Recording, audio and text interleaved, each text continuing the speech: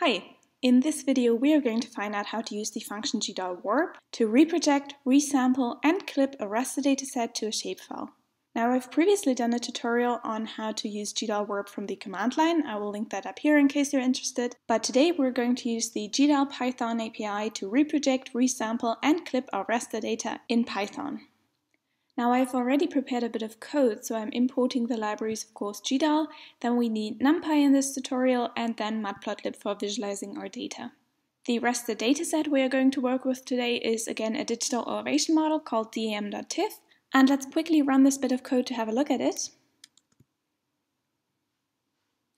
So this is what this digital elevation model looks like. And as you can see here, I'm also printing out information on the geotransform of my raster dataset and also its projection. So let's check the geotransform, which is this up here. So we have the coordinates of the upper left corner of my digital elevation model right here, and then also its resolution, which we're going to change in a bit. You can see right now it's 10 by 10 meters. And as for the projection of my data, you can see I'm using the UTM zone 19S. Okay, let's do something to our raster dataset, and let's start off by using Gdal Warp for its main purpose, which is to change the spatial reference system of a raster dataset. So we will create a new variable for a new dataset, call that dsReprj, something like this. And then we need, of course, Gdal Warp. Alright, here you already see the inputs that we need to provide. First of all, a destination file name or a destination dataset, and then secondly an input dataset, or you can also provide a file name. So let's think of an output file name. We could call our demReprj.tif. Now our input dataset or file name is going to be this dem.tif file. You could either put that in here, or because we've already opened it, we can just provide the dataset here.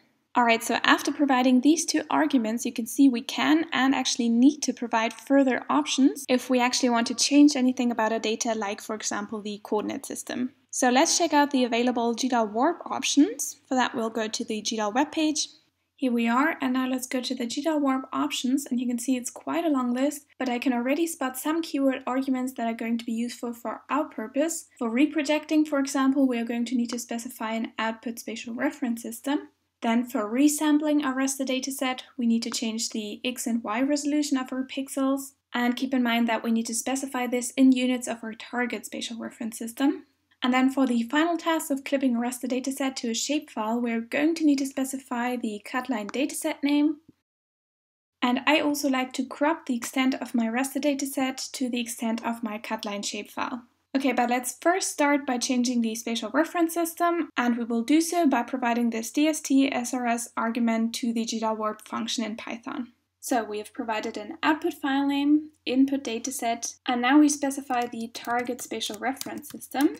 For this example, I'm choosing the WGS 1984, and I will indicate that by providing the corresponding EPSG code, which is 4326. Okay, I will just quickly comment out all of this. And now let's run our Python script and check my working directory. So you can see we now have a new geotiff file in here, and we also have a new Gdal dataset in our variables. Now let's check the projection of this new dataset by typing dsReprj and then get projection. And as you can see, we have successfully changed the spatial reference system. Now, as you have probably guessed from all the available options, we can not only use Gdal Warp for reprojecting, but for example also to change the resolution of our input raster dataset. Now, how would we do that?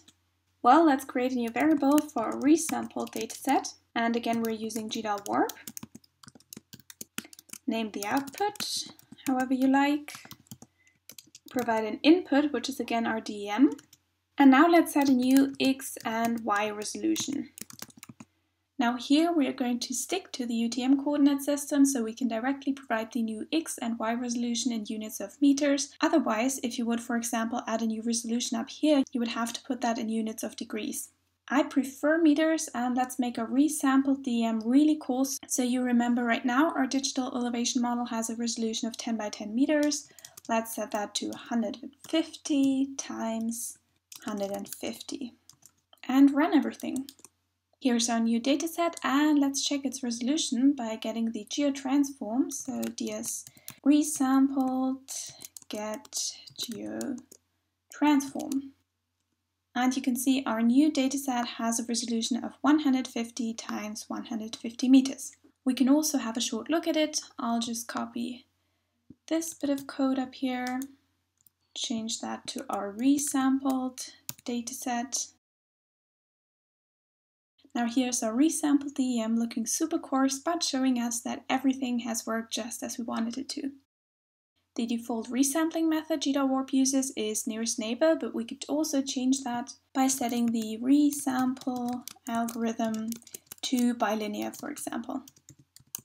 Okay, final thing I want to show you is to clip a raster dataset to the bounds of a shapefile. I've prepared a cutline polygon for that. You might have already spotted it in my working directory. It's called star.shp, and let's use this shapefile to make my DM look like a star. Again, new variable, I'll call that clip, and we're going to use Gdal Warp again. Name the output, demClip.tif. Input is still the DM we loaded up here. And now to clip our digital elevation model, we need to provide a cutline, and we will do so by adding the argument cutline dataset name, and the name is star.shp.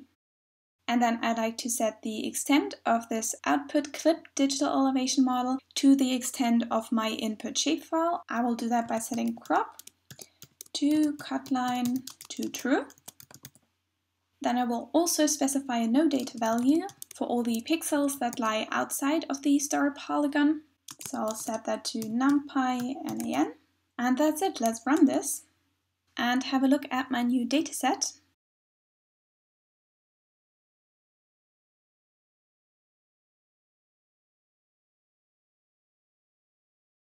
And here it is, looking really good. And before we end this tutorial, I want to remind you to close your datasets for any changes to be properly written to your disk. So I will set dsClip, dsRes, dsReprojected to none. Alright, that's it for this tutorial on how to use Gdal Warp in Python. Feel free to mix and match all those additional keyword arguments, meaning you don't have to first reproject and then clip your reprojected dataset. You could do that all at once. And also I want to remind you there are many more options for Gdal Warp that I didn't cover in this tutorial. So check those out. I will link the Gdal webpage in the description, where I will also put the code, and I hope to see you next time.